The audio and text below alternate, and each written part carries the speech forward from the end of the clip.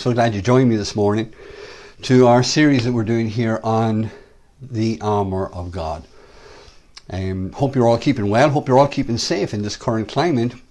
And as good and all as this is, in that we're able to do this now, I'm so looking forward to when we get back to the Faith Centre. And I'm hoping that many of you that maybe didn't get to be or join us at the Faith Centre will, when we get back to it, we get out from under this shelter in place, and we get back to doing what we do best. That's just having that meeting where we can ask questions and transact ideas and thoughts together as we discuss the thing. But anyway, I hope you'll join us in the Faith Centre when we do get back to it in the not too distant future, Lord willing. Again, if you've joined me this morning, please take the opportunity, if you would, to let me know you're on. Please take the opportunity to make any comments that you need to make, or ask any questions that you would desire to ask concerning the subjects and the topics that we are talking about. We started several weeks ago to talk about the armor of God. It's a very essential understanding that the body of Christ absolutely need. The scriptures are going to inform us. Paul, by the Spirit, is going to tell us that without putting on the whole armor of God, we won't be able to stand against the devices, the systematic, methodical attacks of the devil. And it's essential that we know what it's for, and it's essential that we know why it's for. I made the statement to you, I believe it was last week, and that is, if you try to have a discipline without a purpose, that discipline becomes monotonous and boring, like learning the piano. If you have a discipline to try and learn a piano, but you've got no purpose in learning it, you don't want to do it after a while. And then I also said that if you have a purpose, but you don't have a discipline to it, you'll never achieve that purpose. You got to have both of them. And it's not sufficient to just open the Bible and read, put on the whole armor of God that you may be able to withstand against. And then think that, that's something I need to do. If you don't have a purpose for doing it, you probably never will. So we need to understand what that's all about, why we need to put it on. So in order to get to there, and we're not there yet, but in order to get to there, we had to understand some other things. So this is where we are. We're on the fourth session of this series on putting on the whole armor of God. We made this discussion, made this awareness over the last few weeks, and that is this, that you and I as human beings are born into two worlds, so to speak. We're alive to two worlds. We've been made in the image and after the likeness of God, therefore we're spiritual, but we were put into a body, as the Bible says in Genesis 2:7, that God formed man out of the dust of the ground. So he gave man a physical body, but he put an eternal spirit into that body and give that human the mandate to look after the earth, the planet earth. And that was the reason for our physical body, so we could, through physical means, reach and rule the physical earth in which we've been given stewardship of. The thing about it is we are aware of two worlds. We're spiritual and we're physical. Unlike the other creatures that are on the planet or that were made, they're all physical, but they're not spiritual. We're spiritual and we are physical. And so we have access to two worlds, whether we're aware of it or not. Many times, people who are maybe not unaware or are unaware of their spirituality, what we do is we spend life thinking that we're physical beings trying to have a spiritual experience. We think there's something else out there, there's something bigger out there, and we're aware of it. So we don't know how to get to it or what it is. Predominantly, we don't know what it is, maybe, and so we use all sorts of means and methods to try and reach out to that spiritual experience. And so many times our optic is we see ourselves as physical beings trying to have a spiritual experience, when the reality of it is we are spirit beings having a physical experience. But due to sin, we became dull in our understanding and unaware of that. But we are connected to two worlds, spiritual, physical. One is supernatural, one is natural, one is eternal, and one is temporal. The thing about them is these two worlds run parallel together. These two worlds coexist together. The spirit world, although you can't see it, is real. Its optic in the spiritual sense is very real. It's very tangible in the spirit world. It's very tangible where God lives. It's God's domain. And it was out of that arena, it was out of the spirit arena, which is eternal, that God spoke into existence this physical one. This one here, the physical one, it's temporal. It's going to pass away. But the spiritual one is eternal. And so there's an eternal concept to us, an awareness of eternal concept in us, and we're connected to these two worlds. So we're aware of it.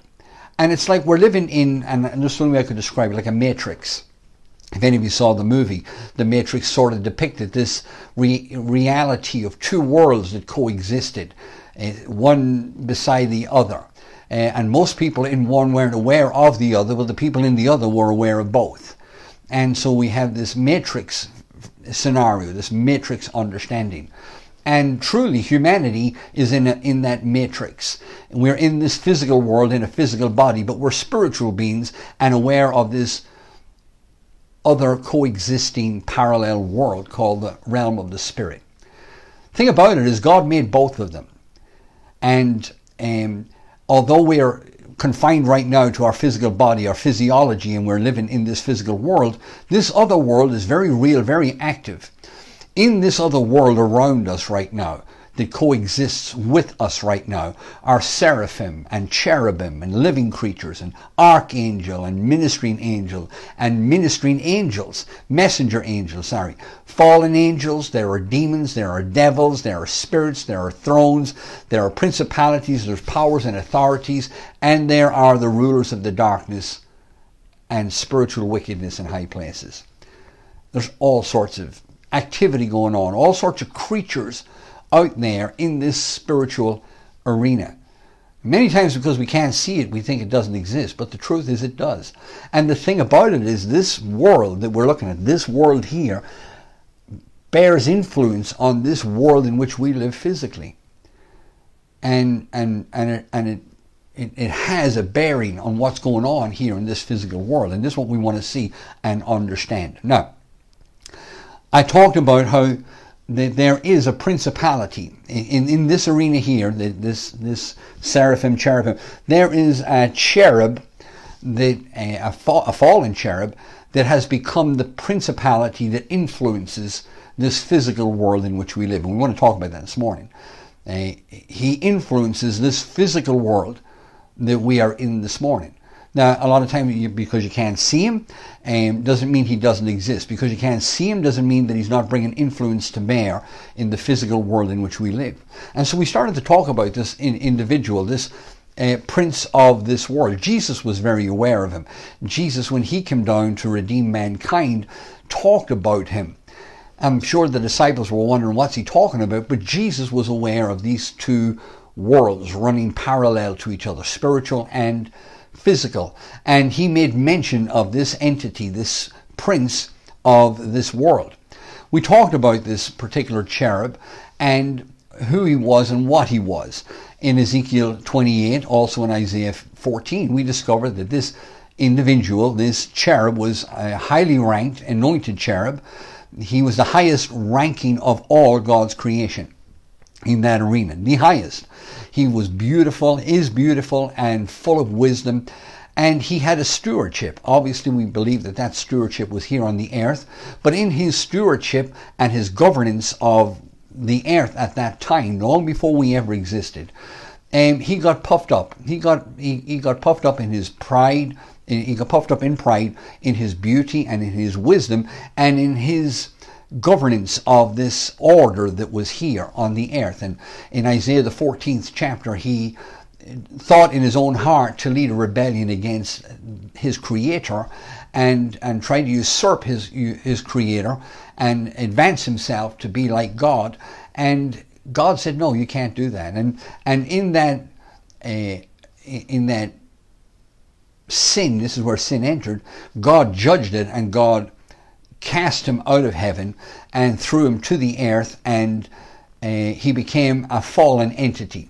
His name was Lucifer, which was light bearer. He was a glorious and is a glorious creature, a really bright, shining, luminous individual, and absolutely gorgeous in his look, and absolutely wise. He was called Lucifer, light bearer, but in his fall he became known as Satan, which means fallen one. And we get introduced to him in the Garden of Eden when man is put here. So obviously his journey from Lucifer to Satan took place prior to Adam and Eve coming in the garden, Adam and Eve coming on the earth, because when Adam and Eve showed up in the garden, who showed up in the garden with them? Only this individual called Satan. So already he has fallen from being Lucifer to Satan. Already he has fallen from his lofty position and his stewardship of governance, which he abused and lost it, and here he is in his fallen condition as Satan. We started to talk about this individual and how his demise came about, how he went from Lucifer to Satan, and we took this teaching up last week. People call it the gap theory. In Genesis 1:1 it says, "In the beginning God created the heavens and the earth was without form, and darkness was upon the face of the deep, and the Spirit of God moved upon the face of the waters." And we took up these two verses, and we discovered that when God makes everything, he makes everything beautiful. When God makes everything, he makes it perfect. He's a God who does everything decently and in order. He's a God who is not the author of confusion. And yet the Bible tells us here, in the beginning God created the heavens and the earth, and then in verse 2 says, "And the earth was," actually the word there was is the word became. "And the earth became without form and void," tohu abohu, which literally means a purposeless aimlessness, a wilderness, a void, a desert. "And it became that way, and darkness was upon the face of the deep." And it's like the lights were turned out and the whole place was shut up. And we don't know how long of a time there was between Genesis 1:1 and Genesis 1:2. There could be billions of years. You know, when science talk about the earth having an ice age and the earth being billions of years old, I believe that. I think that's absolutely true. I think when they go back to look at the fossilization of dinosaurs and all of that type of stuff, and we dig it up and say, look at that was here, I believe that. I believe absolutely it was. And it reigned, it had existence between Genesis 1 and Genesis 2 when Lucifer ran the order that was down here on the earth, through which later on he became puffed up and felt that he could exalt himself to be like God because of it. So I believe all of that stuff lived at this particular time between Genesis 1 and Genesis 2. And I believe from Genesis 1:3 on, we have the restoration of the earth, and God put Adam and Eve in the restored planet. And I think that's what we're experiencing right now. That's what we have today. So we talked about this, that the earth became a purposeless aimlessness. And yet the Bible says this in Isaiah 45 and verse 18, "For thus saith the Lord God that created the heavens and the earth, God himself that formed the earth, and he made it." It says he had established it. He created it not.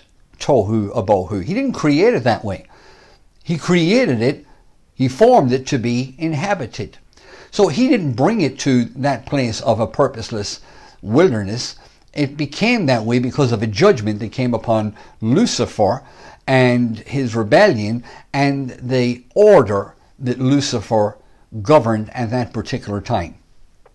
And so we find the earth in Genesis chapter 1 and verse 3, when God replenishes or refurbishes the planet and puts Adam and Eve into it, that it becomes different, but Satan shows up at that particular time because he's been cast down to the earth.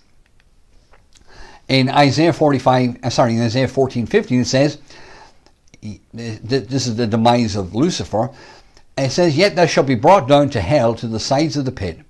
They that see thee shall narrowly look upon thee and consider thee, saying, Is this the man," or I took this up last week, "is this the one that made the earth to tremble and did shake kingdoms?" Now I highlighted kingdoms and I highlighted cities because I want you to understand that at his demise, at his demotion, there was some type of order that he ran, that he governed. In Ezekiel, the 28th chapter, it talks about his skill set in his merchandising and bartering and so on and so forth. that made it that implies to us that he had some type of governance here on the earth over some type of order. Here in his demise it says, is this the one that made the earth to tremble, that did shake kingdoms, and that had made the world as a wilderness and destroyed the cities thereof? You see, he made the world tohu abohu. He made the world a wilderness because of what he done, and God judged it, that made the world a wilderness and destroyed the cities thereof, that opened not the house of his prisoners. Now the reason I brought this up is because I want you to see that this entity, this dignitary in the spiritual arena, this cherub called Satan, has governing skills. He has governing experience, and he ran an order here, kingdoms and cities, before humanity ever shared up. So it's something he has done before, something he's aware of. He knows how to do this. He's done it before, failed at it, but done it nonetheless. In Jeremiah 4:23, Jeremiah was reminding people who thought God wouldn't show up, God wouldn't punish them, that because punishment was delayed, God didn't exist. And he said, no, that's not the way it is. And then he reminds them of an event that happened, how that God did judge a generation one time and destroyed it because they thought it wasn't going to happen. They thought they could get away with it. And no, God is a just God. And here he gets a vision of the earth that was back then in the days of Lucifer. And I beheld the earth, and lo, it was without form and void. Here we go. This is tohu abohu. He's looking back and he sees the earth in judgment. He sees the earth where the lights are out and there's an ice age. It's flooded and it's frozen, obviously. Without form and void, and the heavens, they had no light. Again, this is not Noah's flood, because when Noah, when that judgment came in Noah's day and flooded the earth, the sun still shone and the moon was still in the sky and so on and so forth, and we still had a lot of things, and we had everything that is here today as far as the heavens and the earth is concerned. But here, when this judgment happened, the heavens, they had no light. I beheld the mountains, and lo, they all trembled, and the hills moved lightly, like the whole earth was pulsating. And beheld, and lo, there was no man, so this was a time when there was none of us, and all the birds of the heavens were fled. There was no life. I beheld, and lo, the fruitful place was a wilderness. After Noah's flood, he went back to planting. After Noah's flood, he went back to planting a vineyard and whatever. So that was not this judgment. This is a one that was before this. I beheld, and lo, the fruitful place was a wilderness, and all the cities thereof were broken down. And again, as Jeremiah looks back in prophecy, as he sees this vision, he sees the world tohu abohu. He sees the world of purposeless aimlessness, and he sees the cities thereof broken down at the presence of the Lord and by his fierce anger. So he's aware that there's a judgment that took place. That's what he's using this illustration to tell the children of Israel, that God will come good on his threat to bring judgment and justice. But I want you to see that there were cities that were destroyed, that for some reason had been judged by God.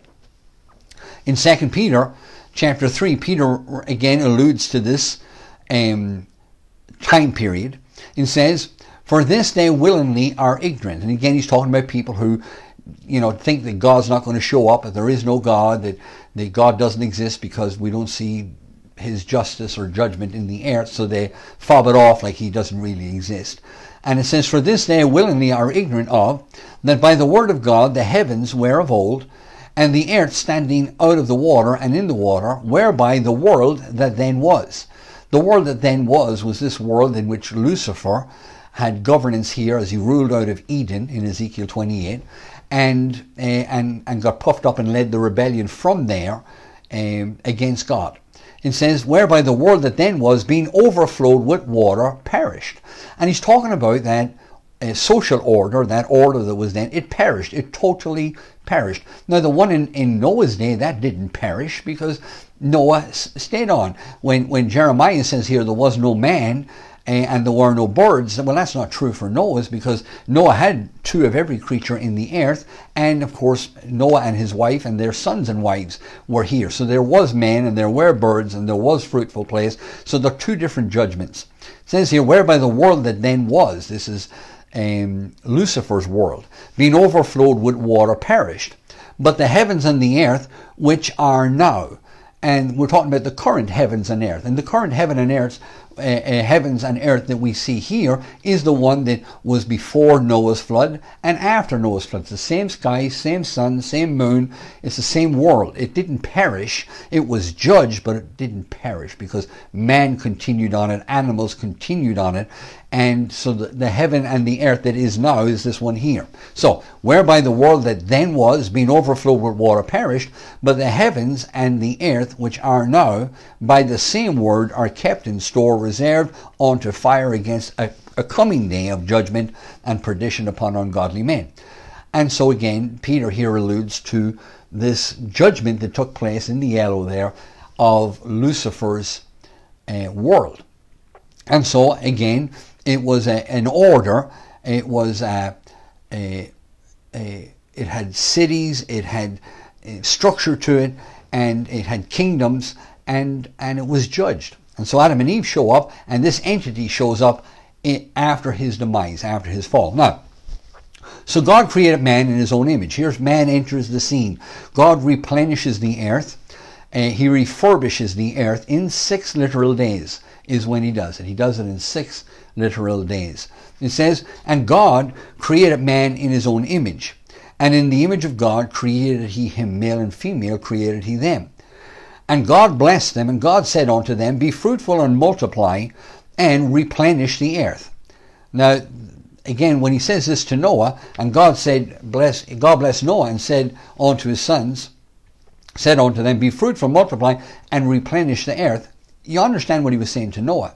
He's saying to Noah, there were people here, I've judged it, I've taken them off, and now that we're the far side of this flood judgment and the ark, and when you come out, I want you and your sons and their wives to replenish, refurbish, to repopulate the earth. Well, likewise, this same mandate was given to Adam and Eve. Be fruitful, multiply, and replenish the earth. The intent here, or the thought here, or the awareness here is that it used to be populated. There used to be something living in it. Remember, God said he didn't create it a wilderness. He created it to be inhabited. So whatever was here was destroyed. Whatever was here was judged. And Adam and Eve have now got a mandate to repopulate, which gives us the understanding that it was once populated, and that for whatever reason it stopped, and now man had the mandate of repopulating the earth. So that was the mandate given to man, and again, as I said, given to Noah. So this was Adam and Eve's job. In Psalm 115 and verse 15 it says, you are blessed of the Lord, which made the heaven and earth. The heaven, even the heavens, are the Lord's, but the earth he had given to the children of men. Now we understand that. God owns it all. He owns the cattle on 1,000 hills. The gold is his, the silver is his, everything is his. The fowl of the air, the fish of the sea. They all belong to God. When God gave Adam and Eve the stewardship, the management of the planet, but the earth has he given to the children of men. Man was given the mandate. Adam was given the assignment to replenish the earth, to be fruitful and cultivate the planet as a steward, as a manager. That was Adam's charge. Adam is in charge. Now let me say this. That has never changed. Now things may have changed, but the mandate of God, the intent of God, the purpose of God, the decree of God, the desire of God for man to be in charge of the earth has never changed. That's a law. And nobody can change that. In fact, if God wants to get involved in the world even today, he's got to do it through a man. You say, why? Because God made the laws. He said, look, until you're out of there, until your lease is up, man's in charge. That's why when God wants to do anything in the world, he uses a man to proclaim it, because men have to give authority to it with words. The reason we pray is to give heaven a license to get involved in the earth. People don't realize that, but that's what prayer is. Prayer is humanity giving God license to be involved in the world in which we live. So that's why we pray, supplicate, intercede. We, as the ones who have authority in the earth, invoke God and give God license to get involved, because God made the rule. The earth he had given to the children of men. Men he put in charge. That has not changed. Adam is in charge. Humanity is in charge of the planet. However, Satan came in, this entity in Genesis chapter 3, and he usurped Adam's authority. Now let me explain what usurp. Usurp means to take a position of power or importance illegally or by force. When you usurp something, you take the position of power or the position of importance illegally or by force. Now, remember this, Adam's in charge. But when Satan came along and said to Adam about the tree that he was not supposed to eat the fruit of, God said not to eat of it, and Adam and Eve listened to Satan when he came along and said, did God say? I mean, come on. You know rightly well that he knows rightly well that if you eat of this fruit that you'll be like God. And they didn't realize they were like God. They were made in God's image and God's likeness. I mean, it was a deception. But when Adam, who's in charge, decided to disobey God, and again, man is created to be under the influence of that arena. God, in that spirit world, was supposed to influence humanity, spirit to spirit, and through the human spirit was to help him and influence Adam to govern the earth. That's the way it was done. It was like a colony. God, you know, when you have a colony, you put a governor in the colony, and the colony is answerable to the king or the queen in the homeland. Well, the intent was that God was going to colonize the earth, and he was going to put humanity on it, and Adam was the governor, and Adam was to govern under the influence of God. That's the way it was meant to be. However, the devil came in and convinced or deceived them, or convinced them to disobey what God had said and to go independent of God. That act of independence was the entrance of sin. That act of independence was rebellion against the order that God intended for man to come under the influence of God from that spiritual arena, and through his human spirit influence the physical world or colonize the physical world. I remember Jesus told the disciples, if you're going to pray, here was God's intention. Our Father which art in heaven, hallowed be thy name, thy kingdom come and thy will be done on earth. That was always the way it was intended to be. But when Satan stepped in Genesis chapter 3, he did something. He usurped.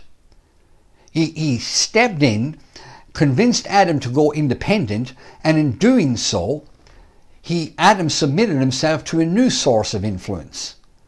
Instead of God influence man's human spirit to influence the world physically, Satan convinced Adam to go independent, and in going independent, Adam placed himself under the influence of this fallen cherub. So he usurped authority. Satan is not in authority. Adam is in authority in the earth. That's the lease. That's what God gave to mankind to do. However, Satan usurped. Take a position of power or importance illegally or by force. Another definition is to take the place of someone in a position of power illegally, or to supplant, take advantage of, or to encroach or infringe upon someone's rights. Satan, by convincing Adam to go independent, encroached, infringed, placed himself illegally, supplanted God's intent to influence man through man's human spirit and work out into the physical world. Satan, by making Adam go independent, took that position. He became the influence over Adam's spirit. And through Adam, of course, Adam's in charge. Through Adam, he started to influence how Adam ran the world. It was always intended that God would do that. It was always, we were designed that that was the way it was to happen. We were to be influenced in our spirit and through our human spirit, and we were to exercise that in our physical world. And so Satan usurped himself into the equation by convincing Adam to go independent of God. Adam becoming independent of God placed Adam under the influence, under this illegal authority, under this infringement, this encroachment of Satan's influence over man's human spirit. Man came under the influence of sin. Now, here's a rule. Whoever you yield to is your master. This is a spiritual rule. Paul wrote this in the book of Romans by the Spirit of God. He says, do you not know, do you not understand, that if you present yourself to anyone as obedient slaves, you are the slaves of the one whom you obey. Whoever you bow your knee to becomes your master, either of sin. So if you bow your knee to sin, sin becomes your master. If you bow your knee to sin, you become the slave of it, domineered, influenced by it. Either of sin, which leads to death, or obedience, which leads on to righteousness. And Paul was defining something. And here's what he was saying. Do you not understand that whoever you bow your knee to is your master? Whoever you bow your knee to, yield to, succumb to, is the one that has the influence, that bears influence on your life. And this is what happened to Adam here. The devil usurped his influence over Adam. Adam was now being influenced by the spirit world, but it wasn't by God. Adam's spirit was being now influenced by Satan, who usurped, wangled his way in, usurped it, and Adam, by obeying, Adam by bowing, Adam by yielding to Satan, made Satan his master. So Adam became a slave of sin. Again, do you not know that if you present yourself to anyone as an obedient slave, you are the slaves of the one whom you obey? So Adam came under the influence, not of God, but at the fall, Adam came under the influence of Satan. Now, who's in charge? Adam. Who rules the planet in its current leasehold? Adam, humanity. But who's influencing humanity to set up the order that's in it? It was intended to be God. Again, thy kingdom come, thy will be done. Jesus said, if you're going to pray, that was always the will of God. That was always the plan of God. And it hasn't changed. But if Jesus said to the disciples, this is how you pray for God's kingdom to come, it's obvious that God's kingdom hadn't, or God's influence hadn't thoroughly been brought to bear in the earth, because it's still something that the earth is waiting for. When the Bible talks in the book of Isaiah, unto us a son is born, unto us a child is given, and when it talks about that, it talks about that the governments shall be upon his shoulders. And again, this is the desire of God, that Jesus will come and set up what we call the millennial kingdom, where he will bring the kingdom of heaven on earth. So it's not here yet. So who set this place up? Man did, but under whose influence? Matthew 10:24.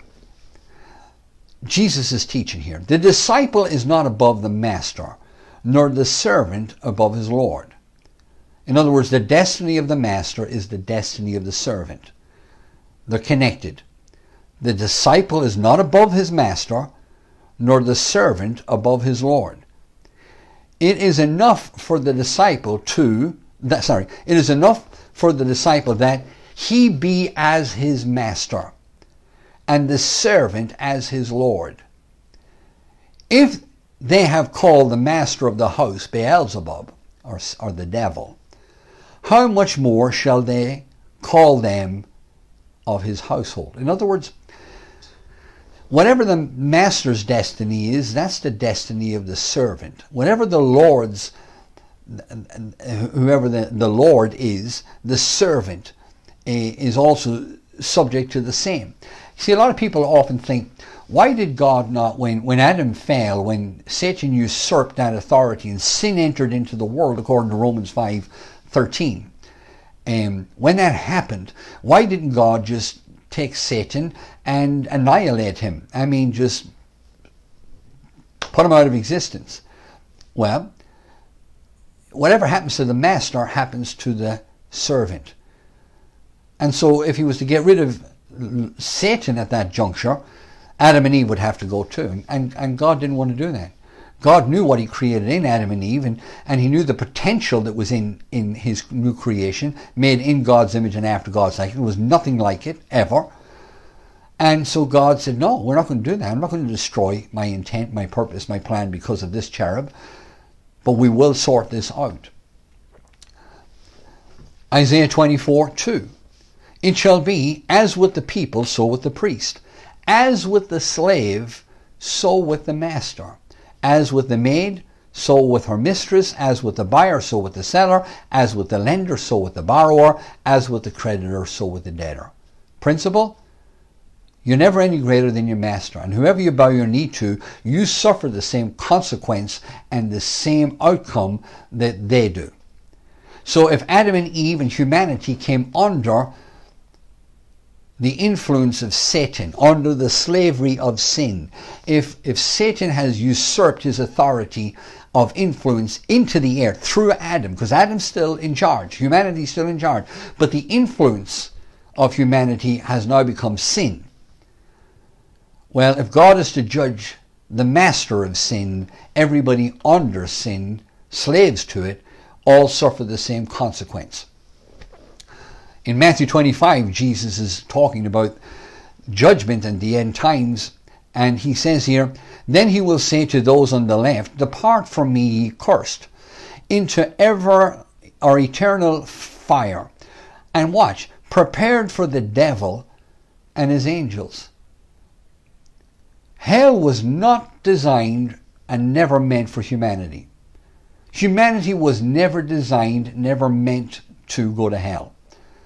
I told you last week in Ezekiel 28, God brought the fire from outside of that iniquity that was in Satan, in Lucifer. He brought that fire out of him and created hell. Every good and perfect gift comes from God, but hell came out of Satan or himself. And Satan was designed to go to hell, and his fallen angels are to go with him.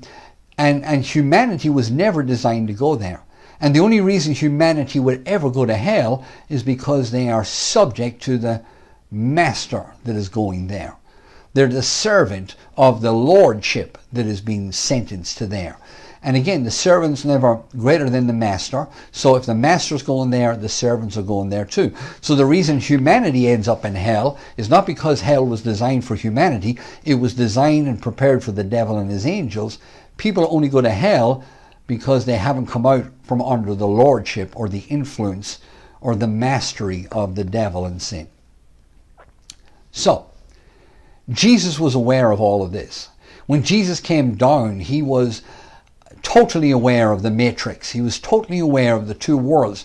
He was totally aware of God's intent and plan to bring a kingdom here, and he was totally aware that what was here was not what God intended. He had come down to deliver man from the slavery, from the bondage, from the lordship of this entity so that man could be free again. And so Jesus makes these statements. Now is the judgment of this world, and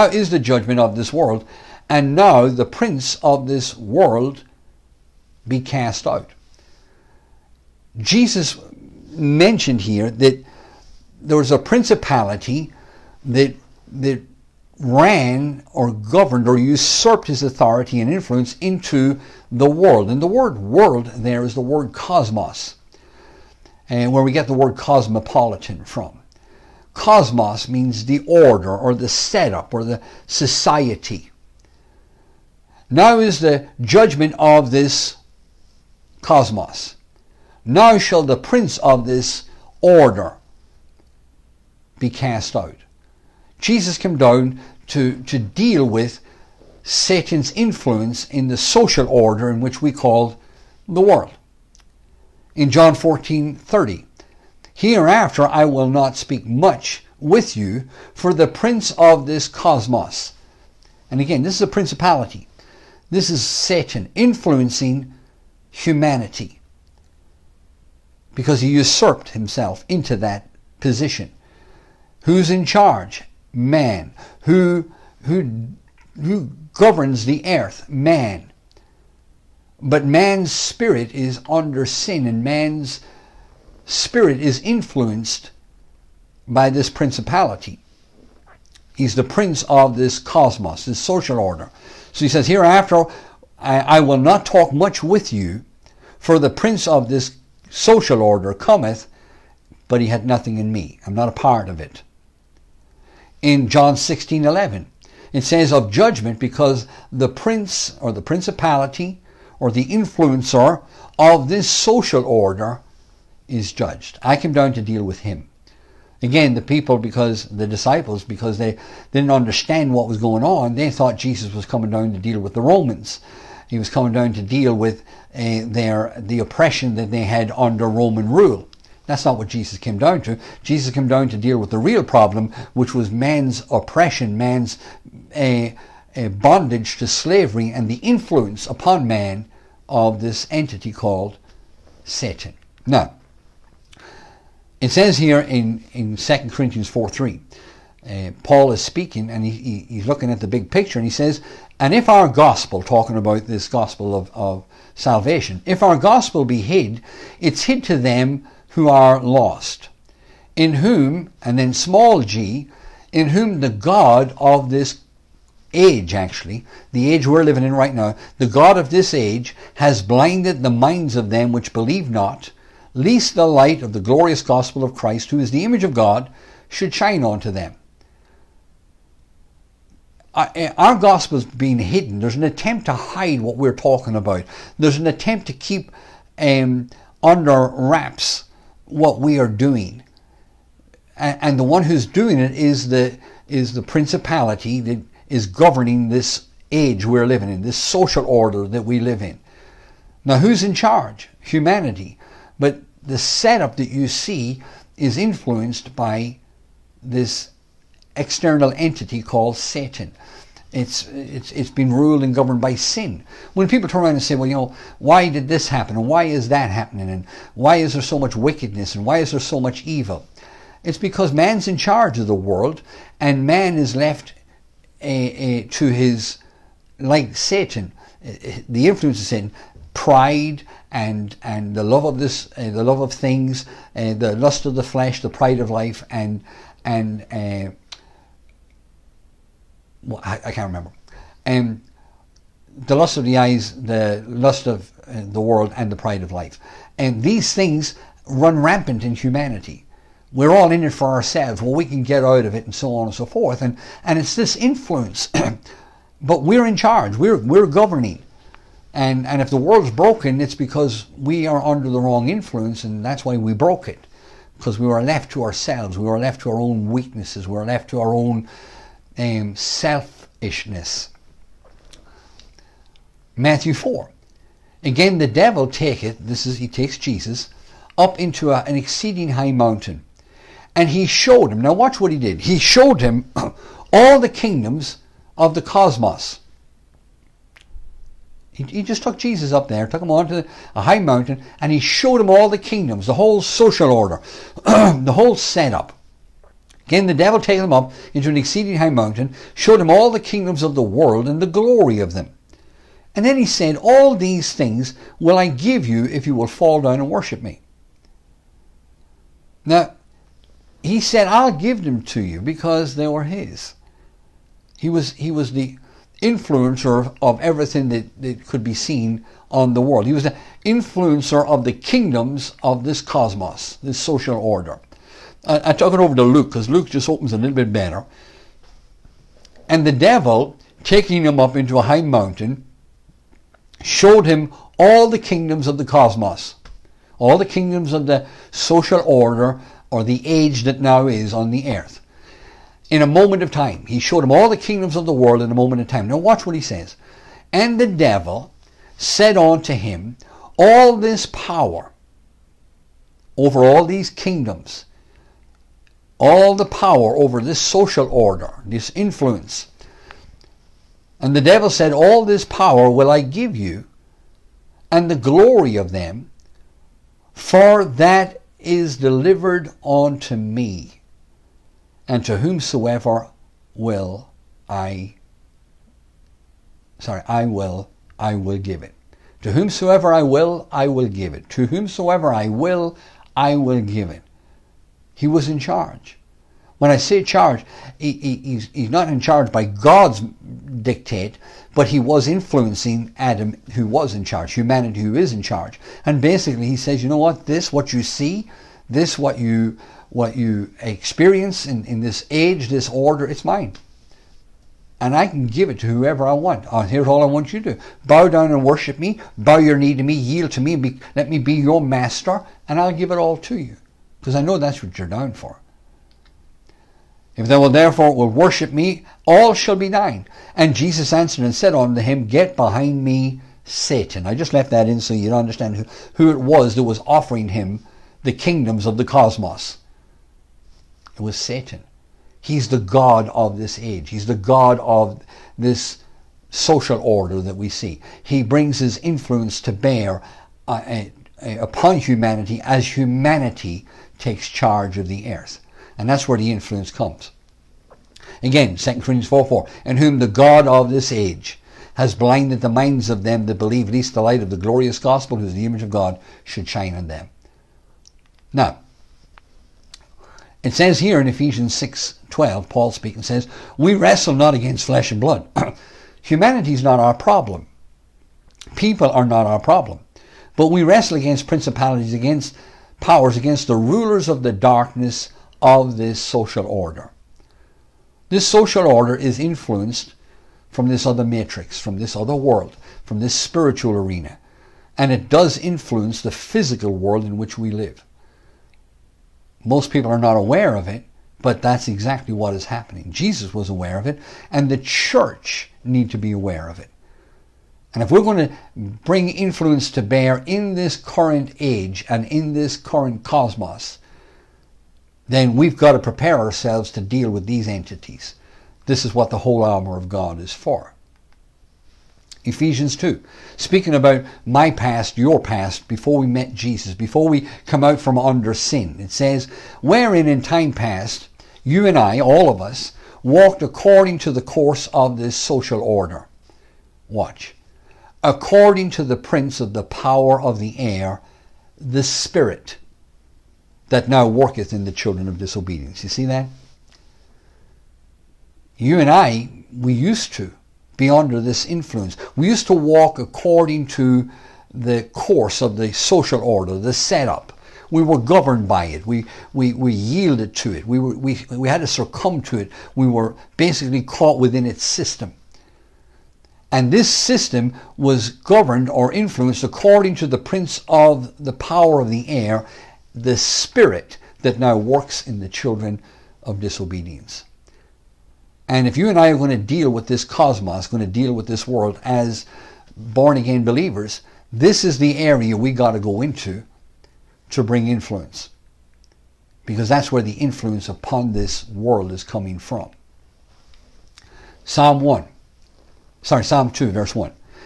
It says, why do the heathen rage? He's talking about the nations of this cosmos, the nations of the world.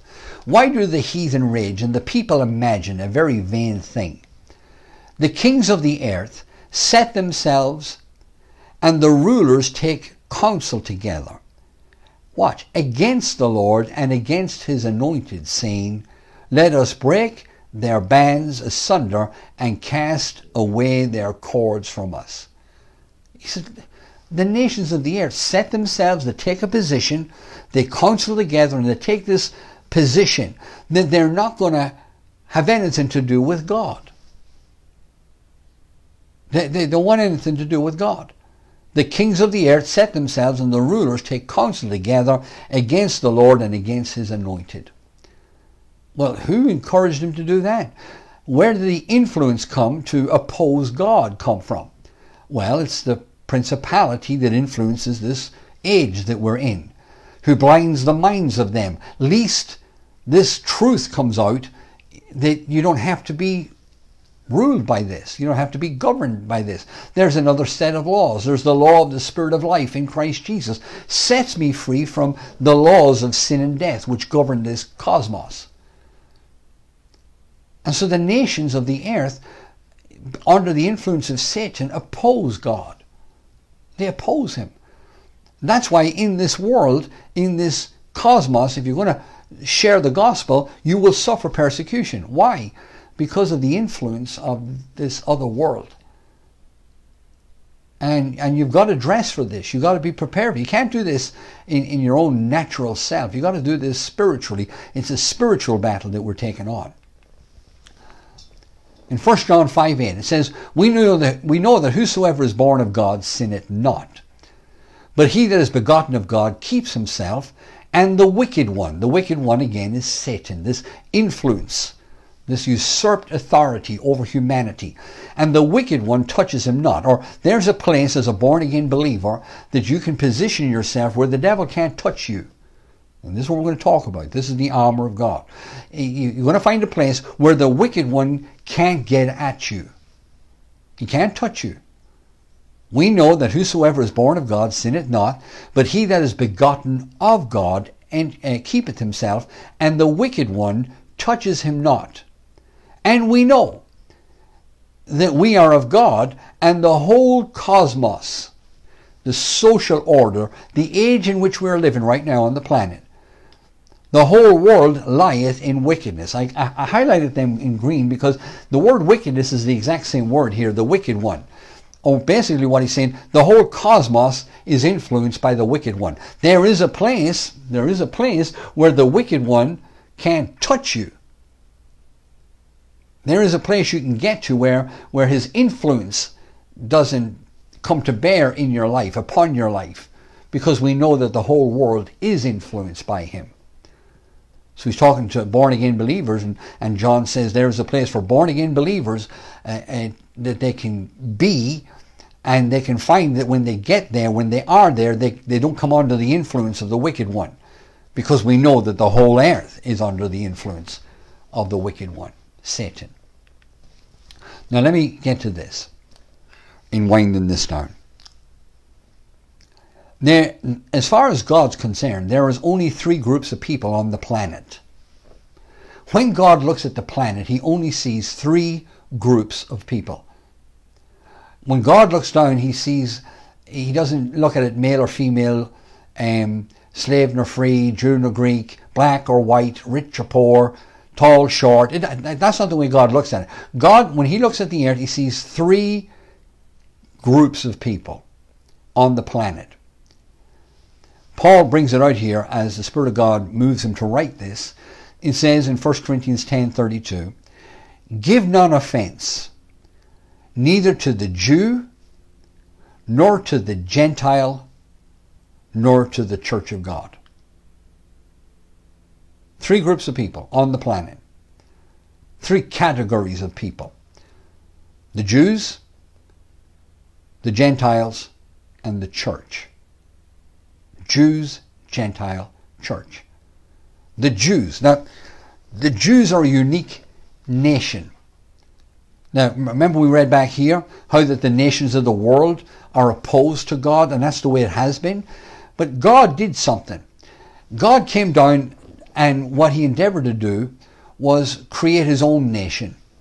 So he found a guy called Abraham, and he covenanted with him. You remember that whole story. He left Ur of the Chaldees and went out, and he says, I'm going to make you the father of many nations, but in particular one. Your seed, I'll bless your seed. And he covenants with Abraham. And then he covenants with Abraham's son Isaac. Then he covenants with Isaac's son Jacob. And Jacob had 12 kids, and out of those 12 kids, God then covenants with his 12 kids, and they form a nation called Israel. And this nation of Israel is one of the nations in the world, but it's different than the nations of the world. Because this particular nation started by faith. It was a nation that started by a guy, Abraham, believing God and covenanting with God in a blood covenant, and then God now bringing his influence to bear. Because when Abraham yielded to God by faith, God treated him as righteous, and then God started to influence Abraham's human spirit, and Isaac's human spirit, and Jacob's human spirit. Now, although they were still under sin, God now had the ability by covenant to influence, and he brought about a supernatural nation. That's why Isaac was a supernatural child. That's why when Abraham was 100 years old and Sarah was 90 and past having children, that God gave them this child, because it was a supernatural nation birthed by covenant. So although the nations of the world are opposed to God, God came down into the world, got one guy to agree with him, and through that one guy brought forth a nation. That nation is Israel. So when God looks down at the nations of the world, he sees the Gentiles, which are all the nations of the world, the unbelieving, the Gentiles. But he sees among the nations of the world in this cosmos, in this age, he looks down and sees a nation that he brought about by faith, by covenant, where he could bring influence to bear through covenant, because this man said, I'll yield to you, and God treated it as righteous. So when God looks down on the planet, he sees the world, he sees the order in the cosmos, he sees the Gentiles, and then he sees this nation of his own called Israel, or the Jews. And he also sees another entity which is here today called the Church of God. That's all God sees. Now, in Exodus chapter 19 and verse 5, this is when they got delivered out of Egypt. Watch what God said. Now therefore, if you will indeed obey my voice and keep my covenant. And again, it was this nation came about by covenant.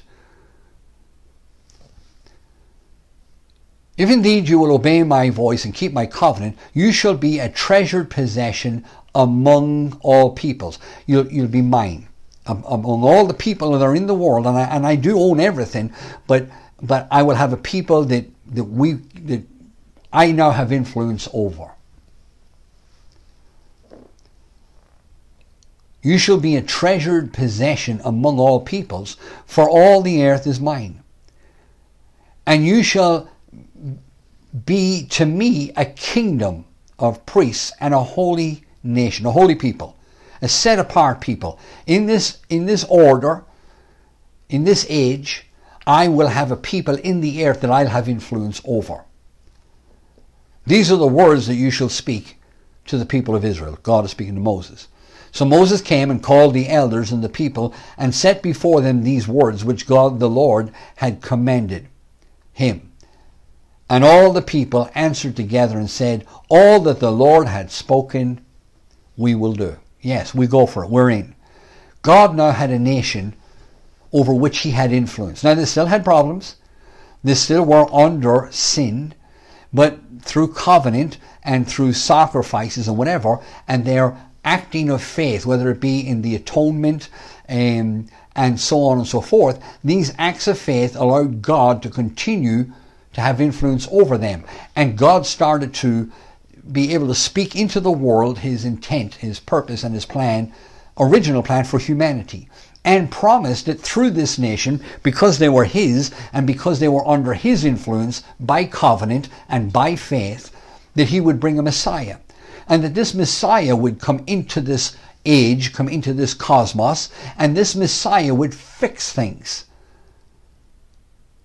But the only way God could get the Messiah in, and the only way God could let people know what he was doing and why he was doing it, and the reason for doing it, was to have a people called out from the world, a supernatural people, of which he could covenant himself to.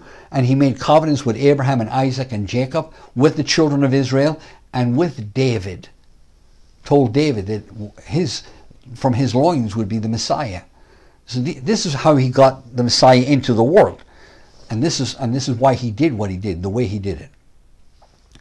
In Romans 2:14 it says, for the Gentiles which have no law do by nature the things that are contained in the law, this is the laws of God, these, having not the law, are a law unto themselves, which show the work of the law written in their hearts, their conscience also bearing them witness. For their thoughts the meanwhile accusing or excusing one another. Let me explain what he's saying here. As much and all as the world, humanity, who are in charge of the planet, are under the influence and the slavery of sin, under the influence of a spiritual entity called Satan and all of his entities, man who's large and in charge, and under the influence of sin, man in his creation still has a thing God put in all men called a conscience. And although the world is under sin and all men have sinned, there's still goodness in the world. It's not all bad. Man's not bad. Man is intrinsically good. Man is intrinsically, inherently designed to be good. And man does good. And if man is allowed to, he'll be good. Until the influence of a fallen nature and the influence of these entities impose themselves upon his life or upon his weaknesses or upon his emotions, and he starts to yield to different things. But man is intrinsically good. And so when you look around the world,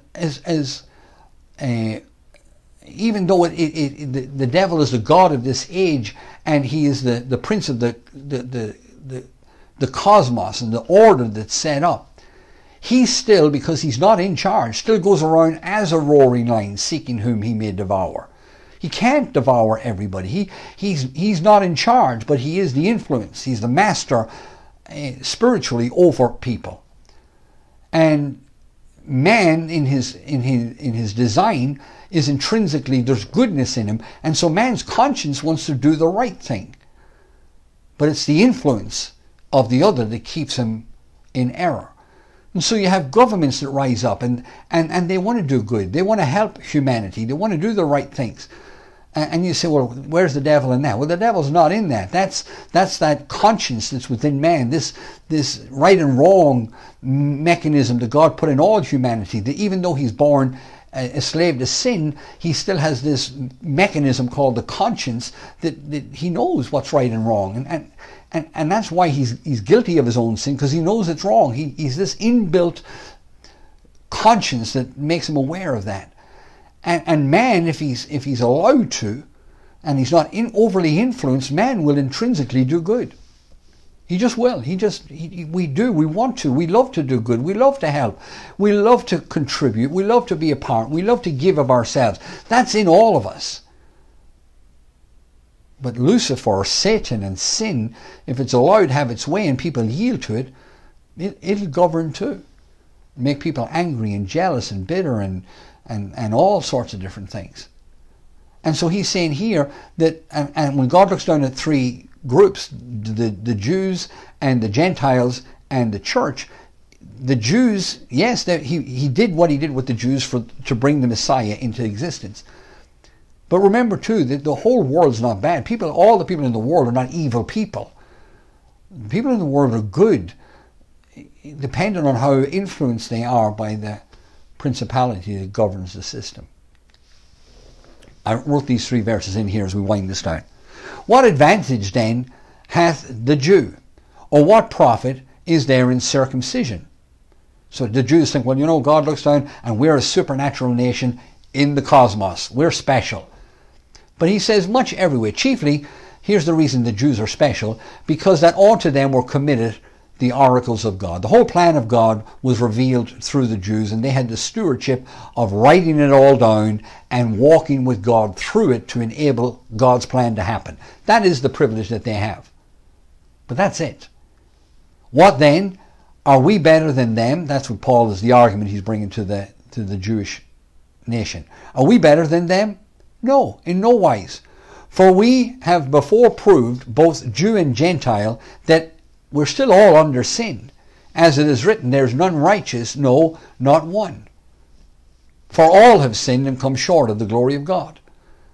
So whether we be a Jew or a Gentile, Although God did use the Jews, he brought that nation about for the purpose of bringing his influence to bear upon humanity so he could bring into existence his plan and purpose to fix it by bringing in the Messiah and through these people called the Jews, giving them the word of God so that they'd understand what God was doing in the world. But when God looks down at the Jews and the Gentiles, they're still all sinners. He knows that. They were all born under sin because of Adam.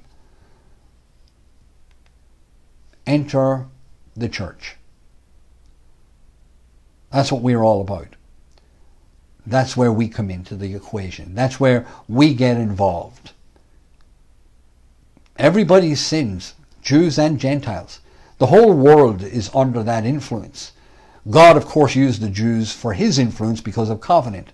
But ultimately, we still are all sinners. And they all need it fixed because of Adam. That's why Jesus came. That's why we're here. And this is what it's all about. So we, the church, are a unique entity. We're a unique body in the earth. And when God looks down, he now has influence in the earth. Not like he did with the Jews, where they were still sinners under sin, and yet only through covenant and him treating them as righteous, he could bring his influence to bear, and as long as they kept responding to him in faith, they could walk this thing down through time. But they still needed saved because they were still influenced by Adam and sin that entered in. They still needed the problem fixed.